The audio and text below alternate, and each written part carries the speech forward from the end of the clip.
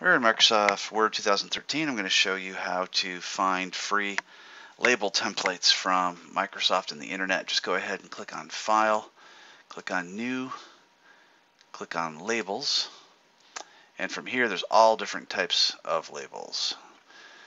You can click on it once and you can see what the labels look like, and in a mini page, click Create if you want to do that, and I'll go ahead and download that template from the internet. You can change the alignment, you can change the theme, you can add additional sheets, and you can do more templates, that kind of thing.